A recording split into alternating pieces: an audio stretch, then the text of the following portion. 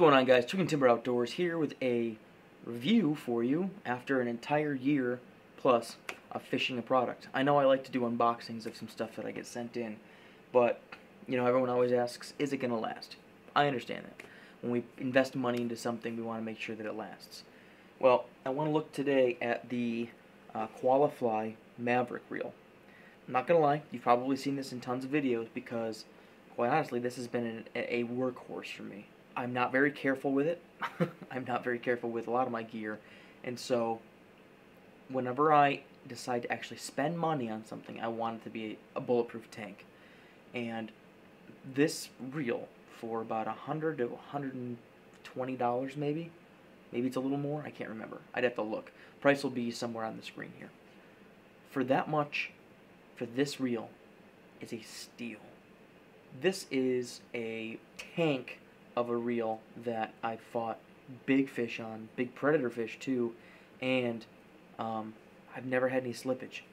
It's really a very straightforward design that has been nothing but a tank.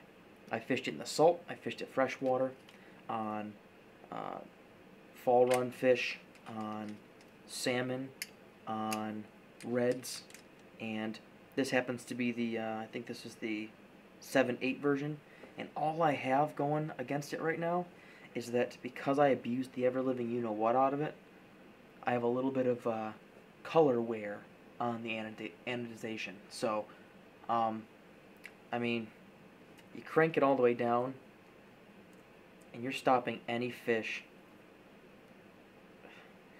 that you would ever conceive of trying to fight on a fly, unless, of course, you're chasing Goliath grouper.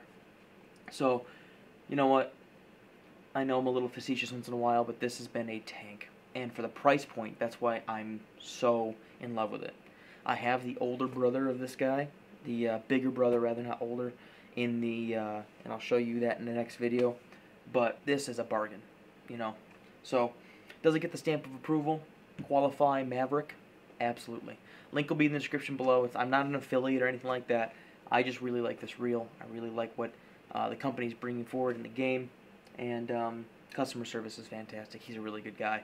I got a chance to talk to him a little bit, and he's a fantastic dude. So, hopefully you guys liked the video. If you did, give it a thumbs up, subscribe to the channel, check out the other videos in the playlists. Until next time, guys, catch you guys on the flip side. Tight lines, and we're out.